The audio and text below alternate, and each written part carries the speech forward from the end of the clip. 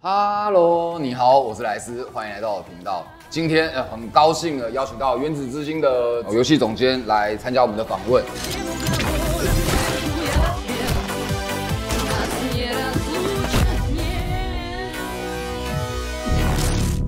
Thank you very much. Happy to meet you. My name is Robert. I'm CEO of Mantfish and game director of Atomic Heart. Today we are here at Taipei Show. I want to say thank you to our partners for Divinity for setting all these things up and to inviting us. This is our first game. We are developing it more than 5 years. We're excited to deliver this game and I hope you will enjoy it.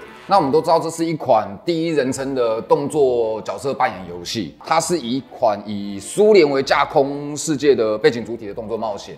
为什么会采取这样的主题 ？When we started doing this game, Artem Galeev, this is my friend and our director of the game, also founder. He had initial thoughts, initial design of the storyline, some levels was already done, some robots. We was very excited to take this already existing setting. 因为我之前有试玩过2个小时，然后我在里面看到非常多很惊人的黑科技，例如说你可以看到一些船在天上飞啊，可是在里面我们也可以看到转盘式的电话。复古的产品跟新的科技带来很强烈的冲突感。那这么冲突是有什么依据吗？还是就是天马行空的想象 ？For me, it's like a normal that we are combining these different things because if we just reinvent everything, it will be completely different world. For example, if you remember, there was a game like Resistance. It was a first-person shooter, and there was a part when you can visit the spaceship of the aliens, and there was everything was different. Everything. The doors was the ceiling, the floors, and it was completely unrecognizable what it is. We didn't wanted to do something like that because it will completely shift the setting from USSR to something else which will not reference to your brain, because when you play in Atomic Heart you see some new technologies combined with some old ones, and this eclectics made this game very interesting to explore. That's why we keep it. Currently in this world we are living in the same way. We see cars and flying rockets, I don't know, so a lot of things are combined. But in our world it's like a totally normal for us, but in this game when we shift it to the past, we see the same things, but with some different objects, and that's why it works. 我们刚好注意到那个贩卖机啊，讲话很挑逗，又很性感，就是他是一个很有趣的人。这一台机器这个角色，他会在未来的故事占有比较大的位置，或是有没有更多类似这样子的角色出现？因为我个人是喜欢在游戏中取得欢乐感的。This craft machine is a bit crazy. She recognizes herself like a crazy woman and want to kill everybody around. You have to deal with her because she is the only way to create some weapon, and without weapon you will die, so you're forced to talk with her. It's a very important part of the game. The old characters in this game was this grandmother, old woman. She also has a very specific intrigue in the plot. So a game shall entertain you, yeah? So if it shall entertain you, it will do it only if the characters will be special. That's why there is a lot of special characters in this game. 我们在一开始在玩游戏的时候，我们会注意到他们的挥砍是 random 的，那些挥砍会在生物上面造成相对应的伤口。在后期，例如说其他所有的生物跟其他的机械或是墙面上，这些互动也都是会完全一样吗 ？This is like a part of the core mechanics of the whole damage system. All robots in this game, they have like a shell, and the shell is removable. So in theory, if you hit it enough times, you can remove the whole shell from the robot, and it is very precisely register all your movements, all your hits, and all directions of the hits.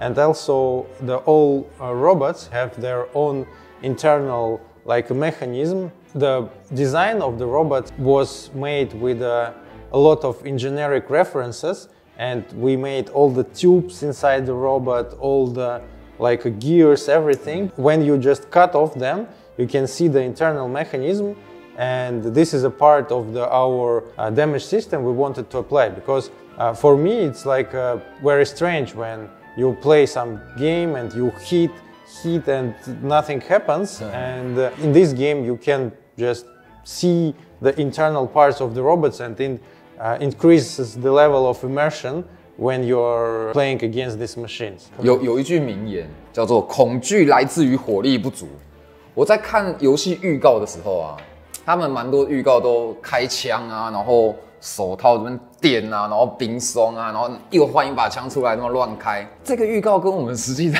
玩的时候有那么一点点的落差，就是我们在玩的时候子弹相当的不足那就会不禁的让我们想好奇说，这一款游戏它是一个比较着重于控制子弹数量，需要有强烈资源控管来营造恐怖感跟策略感的游戏呢？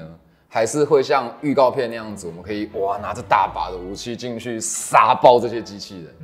In the beginning, this game forces you to study all the mechanics, how to use melee weapon, how to use your firearms, how to use energy weapon. So there is a lot of things you have to understand, all the instruments, and they are going step by step. After escaping from the laboratory, when you will go to the open world, you are free to use all tactics you want or you feel comfortable with. For example, you can take a shield, craft your own energy weapon. This game is not about stealth at all, but depending on your play style, you can choose the comfortable build. For example, we have an energy weapon. So when you hit with melee weapon in the close combat, you gain your energy bar. Oh, cool. Then you may take a distance and shoot this energy without using firearms ammo. It helps you to be always on the shooting range, and when you see that your energy is going down, you can use, for example, different approach. You can take electro gun and suck the energy from the robots from the distance, just return your energy and then fire back. So you have a lot of different types how to deal with it, and it is very interesting to combine them together, which is one of the important part of the whole design. 好，我们都知道有蛮多的人，就是玩游戏的时候会受到3D 晕。这些游戏有时候我们是为了要更有代入感，就是你们是怎么样去考虑第一人称？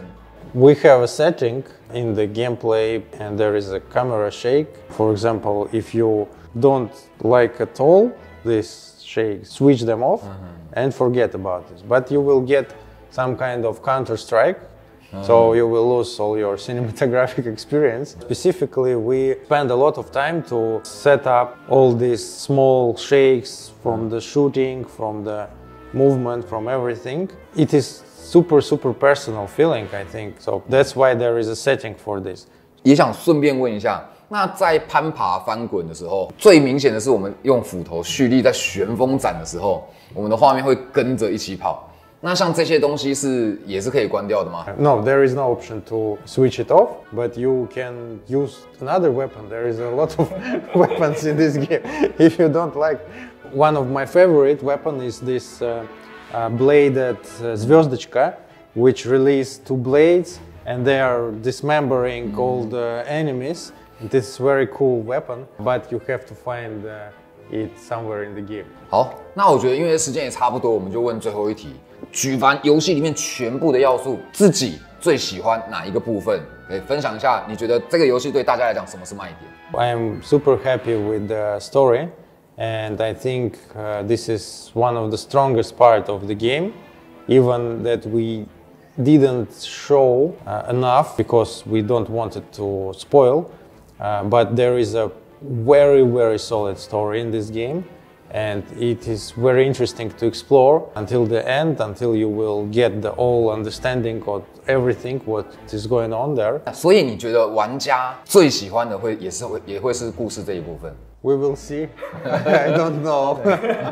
Maybe I am the only one person in this world who will enjoy. Everybody will say, Robert, What are you talking about? There is no story in the game. There's only one word in the beginning, like охуенно, and that's all. 那我们就谢谢总监的受访。那我们节目就到这边，我们下一支影片再见，大家拜拜。好，谢谢 ，Thank you。